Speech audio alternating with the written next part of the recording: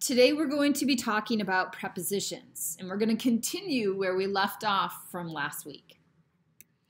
So to start, we're going to talk a little bit about prepositional phrases. A prepositional phrase is a preposition plus a little bit more. It always begins with a preposition. So a word like at, or in, or from, or with, those small little prepositions that we learned about. And then it also has the object of that preposition. The object is either going to be a noun or a pronoun. So if you're not sure where the prepositional phrase ends, right? Notice that it begins with a preposition. It's going to end with either a noun or a pronoun. That will be the last word in the prepositional phrase. Let's look at some examples. This one says a dolphin is an example of a mammal, right? So we can see that the prepositional phrase here is of a mammal. Notice that it begins with the preposition of, and then it has an object, a noun or pronoun, a mammal, right? That's how we know that it's ended, right? Also, a prepositional phrase can have an object that is a gerund. A gerund means verb ing, right? So this could be like doing or playing or seeing, right? A gerund looks like a verb, but it's actually not a verb. It's a noun. So that's why the object can also be a gerund, which is actually a noun. Here's an example. Many people are tired of staying at home, but we must. First, see if you can find the preposition. Then, see if you can find a gerund that goes with that preposition. So if you said that the prepositional phrase is of staying at home, you are correct. We have the preposition of, and we have staying, which is a gerund, right? Verb and ing, right? And the phrase continues staying where? Staying at home, right? Actually, here we have two prepositional phrases. We have of staying, and then we also have another preposition at, and the object of at is home. So actually, we have two prepositional phrases in this sentence. A little bit more about where prepositional phrases can happen. We can see a prepositional phrase at the beginning, in the middle, or at the end of a sentence, right? When a prepositional phrase is at the beginning of a sentence, we're going to put a comma after the prepositional phrase. So only when it's at the beginning of the sentence. For example, before starting your essay, comma, right? This is the prepositional phrase. We're going to put a comma here. You should make an outline. If we switch the two clauses and we put before at the end of the sentence, there will be no comma. So only put a comma after a prepositional phrase that is at the beginning of a sentence. Here are a few more sentences. Each one of them have a prepositional phrase at the beginning. So you can pause the video as you think about this. But what I'd like you to do is pause the video, read the sentence, identify the prepositional phrase, and put a comma where the prepositional phrase ends. In a moment, I'm going to give you the answers. So again, please stop the video while you think about it so you can have a chance to guess on your own. So here are the answers, students. Because of the heavy rain, comma. Here we have because of as the preposition, right? Remember we learned that last week. And the heavy rain, right? Rain is a noun. So heavy is an adjective that describes that noun. This is the object, the heavy rain, right? Because of the heavy rain, comma. Number two, after thinking about it, right? Here we can see a pronoun as the object, right? After thinking about it. And did you notice that here we actually have two prepositional phrases? We have after thinking, and we also have about it. So the whole preposition is going to be after thinking about it, comma. And number three, due to the snow, comma, the picnic was canceled. Again, due to is our preposition, and we have the snow as the noun. Due to the snow, comma, the picnic was canceled. Again, if we were to flip these two sentences or these two clauses and say the picnic was canceled due to the snow, would we put a comma? No, because in that case, the prepositional phrase is at the end. Okay, very good, students. One last thing is that in academic writing, it is common to have a prepositional phrase that describes the subject. Now let me show you what I mean. Here we have a sentence. The reason for this decision is clear, right? In the black, we have the prepositional phrase. For is the preposition. This decision is the noun or the object of the preposition. So for this decision is the preposition. And the reason is the subject in the sentence. Can you identify the verb in the sentence? Is. Good. So here the prepositional phrase is not describing the verb. It's actually describing the subject. So for this decision describes the reason. The reason for this decision is clear. In the second one cause of stress is money. In the black is the prepositional phrase. And we have a subject, one cause, and a verb is. The prepositional phrase here is describing the cause or the subject. One cause is money. One cause of what? One cause of stress is money. Okay, so see how the prepositional phrase describes the subject. We often use these kinds of sentences when we're writing a topic sentence for a body paragraph, right? Maybe in the first one, we're writing about reasons. And in the second one, we might be writing a cause and effect essay about the causes of stress. A last thing to keep in mind is that a prepositional phrase between the subject and the verb does not affect the verb. So whether this prepositional phrase is singular or plural, it will not affect the subject-verb agreement here, right? So the reason I say is and not are is because the reason, the subject, is singular. The reason is. Same here, one cause is, right? All right, so a little bit of stop and practice for you. In each of the sentences below, I'd like you to underline the prepositional phrases. The number of prepositional phrases in each sentence is shown in parentheses here. So for example, number 1 has 2 prepositional phrases. Now I'm going to do the first one with you so you can see how to think about it. And then I'm going to ask you to do the others on your own by stopping the video. So number 1 says, after leaving school, the children played tag at the park. Okay. So here, the first thing I would do is I'd see, okay, there are 2 prepositional phrases here. The first thing I'm going to do is find 2 prepositions. So I see, let's see, preposition. I see at, that's a preposition. And I also see after, that's also a preposition.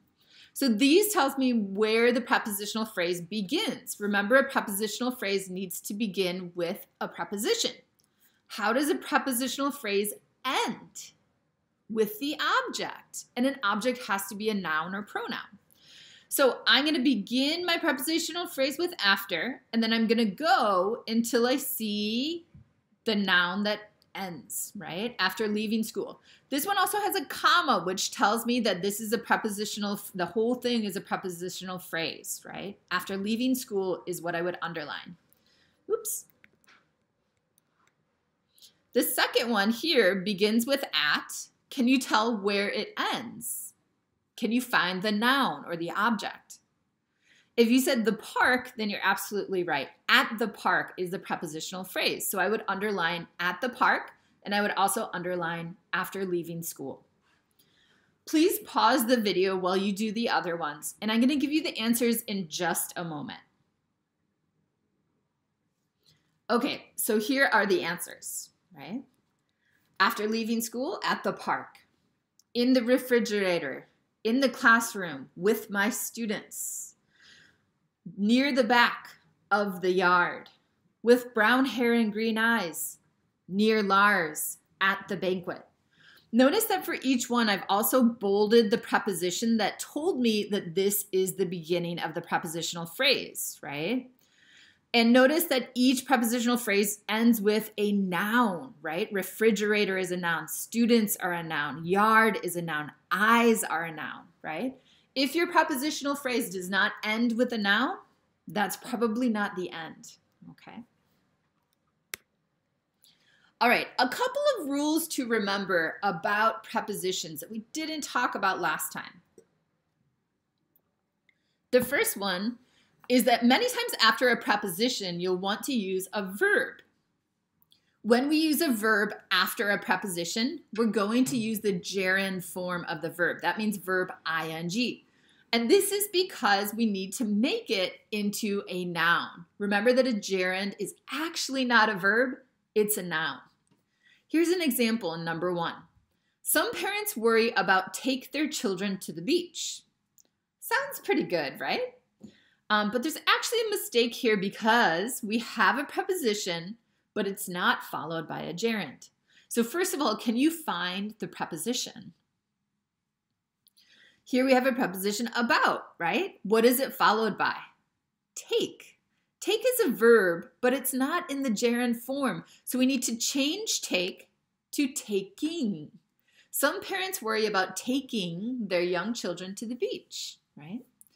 Notice that here we have another prepositional phrase, to the beach, but beach is a noun. It's not a verb, so we don't need to change anything here. We only need to change it to a gerund if this word after the preposition is a verb. Let's take a look at number 2. Again, can you find the preposition? And can you change the verb after the preposition to a gerund, verb ing? All right, so if you found the preposition of, then you're exactly right. It is followed by order, right? Is that the gerund form? No. So let's change it to ordering.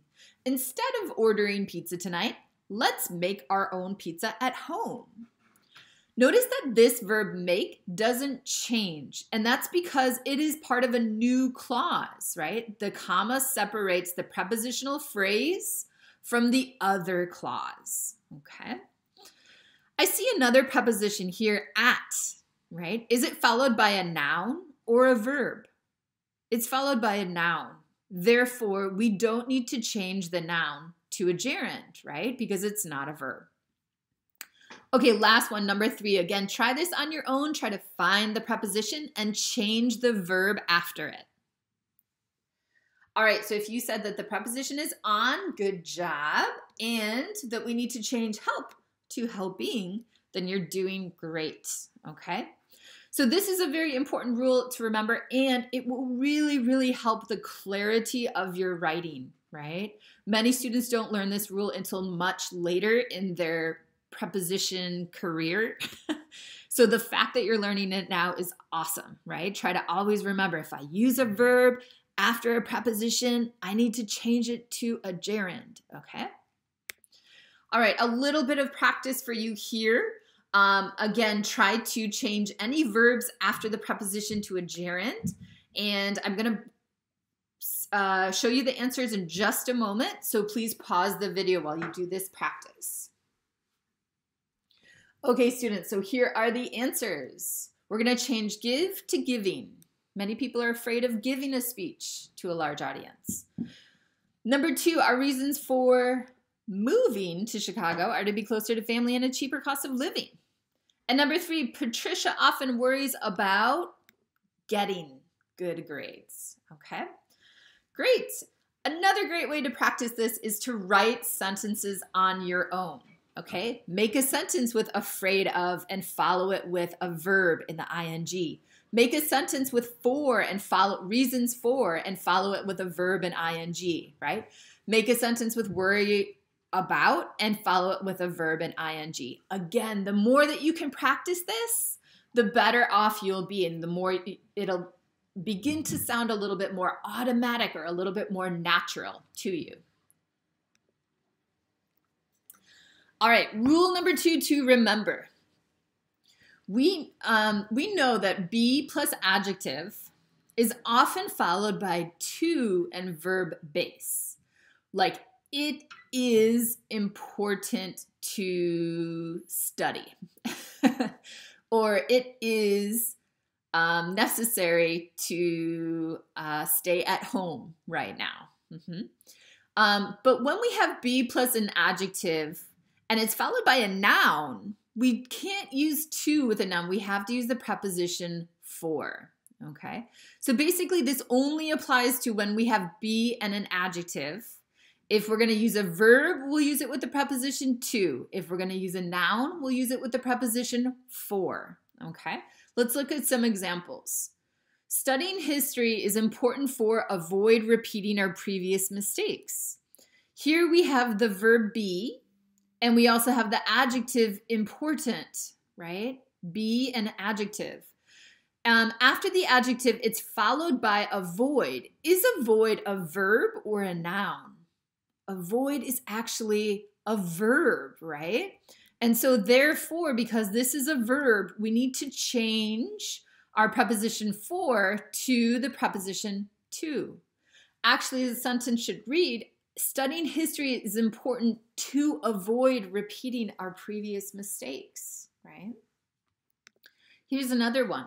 See if you can find if this sentence is correct or incorrect according to the formulas up here. First, look for be plus adjective. It is important to parents to make sure their children have some free time every day. Here we have is important. Again, be plus an adjective, right? But then we have the word parents. Is parents a verb or a noun? Well, parents is a noun, right? So we need to use the preposition for. It is important for parents to make sure their children have some free time. Notice that after parents, then we can use a verb with to, right? Make is a verb with to, but if we're putting parents first, we need to have the noun plus for. Okay, a little bit of practice for you here. Again, I'm gonna do one together with you, and then you're gonna do the others. Oh no, sorry, I'm not gonna do one together with you. But what I'm gonna ask you to do a little bit differently in this practice is I want you to tell me if it's correct or incorrect according to the formulas here. So is number one correctly using the correct preposition, or do we need to change the preposition as something else? And first thing we're gonna do is look for be plus adjective. The next thing we're gonna do is notice if there's a verb or a noun following it. And that will help you decide which preposition to use. So some of the sentences are correct, some of them need fixing. Okay, so again, pause the video while you think about this. I'm gonna give you the answer in just a moment. Okay, so here are the answers. Number one is correct, right? We have be plus the adjective. Then we have the verb stay, so we're gonna use to, right? To plus verb. Number two is incorrect. We need to change it to for because everyone is a noun, and a noun needs the preposition for. Number three, we have be plus the adjective fun, right? Here, this one is incorrect. Children is a noun, so we need to use the preposition for. Number four, we have a new adjective, stressful. It is stressful.